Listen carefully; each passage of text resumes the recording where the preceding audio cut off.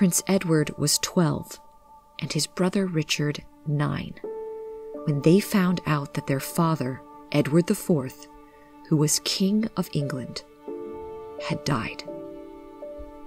Edward had been living at Ludlow Castle for much of his short life and was being raised to be the next King of England, supervised by his uncle, Anthony Woodville, the second Earl Rivers, who was his mother's brother. Edward had been given his own household when he was 3 years old. His days were meticulously planned out, with religion, education, physical activities, strictly observed mealtimes, and fun thrown in for good measure. But in one swift moment, Edward, who was just about to enter his teens and some 200 miles away from London, and his parents' life would change forever. It took 5 days for the messengers, who had gone as fast as they could, to reach Ludlow Castle to give Edward the news of his father's sudden death.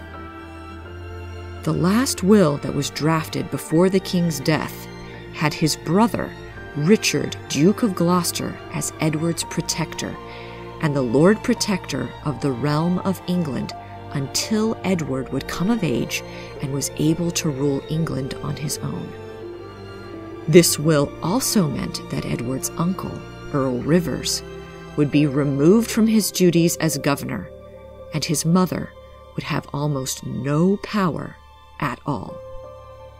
Several meetings were held to discuss whether, since Edward was already 12, should he not be crowned immediately?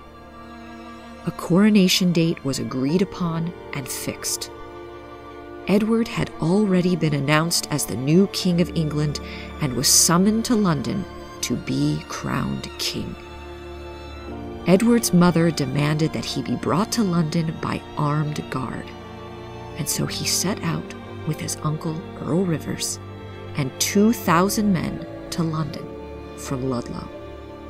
At the same time, Edward's other uncle, Richard, Duke of Gloucester, had brought a group of his own men to take Edward to London themselves.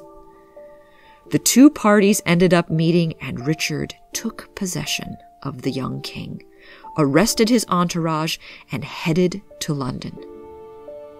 Edward was placed in the Tower of London along with his younger brother, Richard. The two were never seen again. The mystery of the disappearance of the two princes from the Tower of London has been unsolved for more than 5 centuries.